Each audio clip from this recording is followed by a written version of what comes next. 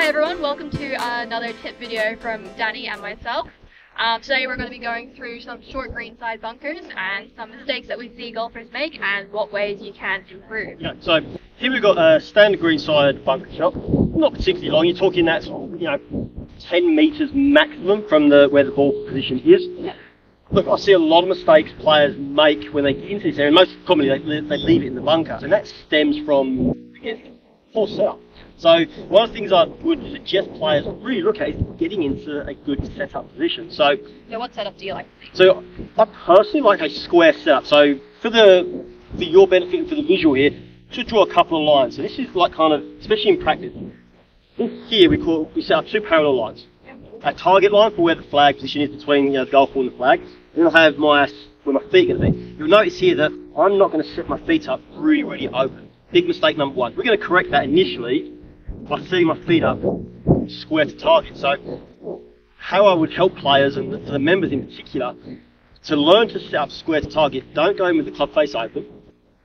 Go in by pointing your club face at the flag stick and then set your feet up parallel to that position. Okay? That's how I'd set myself up square. Mistake number two, ball position. We don't want the golf ball too far back. Players are afraid of hitting sand. Do not be afraid to hit the sand. Sand is your friend. So I like players to set up when they're hitting their driver. Get the ball forward. The reason why we get the ball forward is I get more space, more opportunity to hit that sand. So not only are we going to go in square here, but my golf ball position, and if I've got the camera in the right spot here, it might seem a bit off, but Emily can attest, golf ball's up by my left heel, like where I'd hit my driver. Yeah.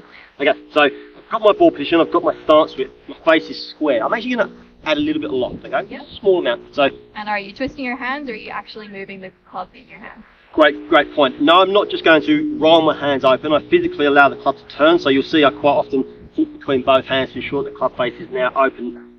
Take my grip. Okay. What I don't want to do is set up square, then open up my hands like this, because when I come back to impact, exactly right, the club face is going to be square and the golf is going to blast over the back green there. So we get the club face open initially. Okay.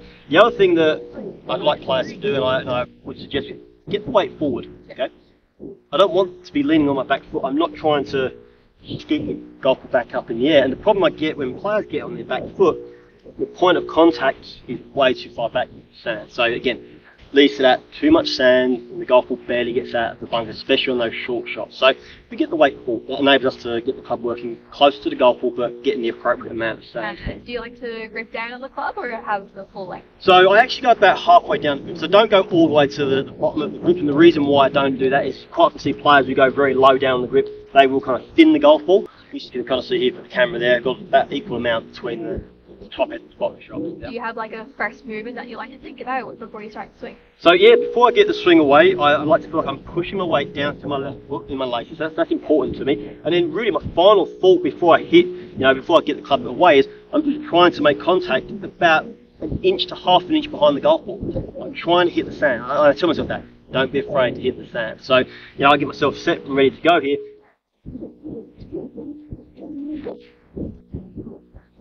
Very nice.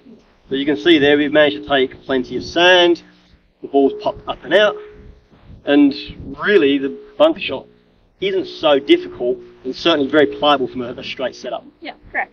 So that's good to hear. So some key takeaways, you can have a square stance when you're in the bunker. It's probably one thing for members to take away. Don't be afraid to have a square stance. Make sure your weight forward, ball position forward, and don't be afraid to take some sand. Hopefully you guys have learned something new today, and tune in next time for when we have a new video. Thanks guys. Thanks guys.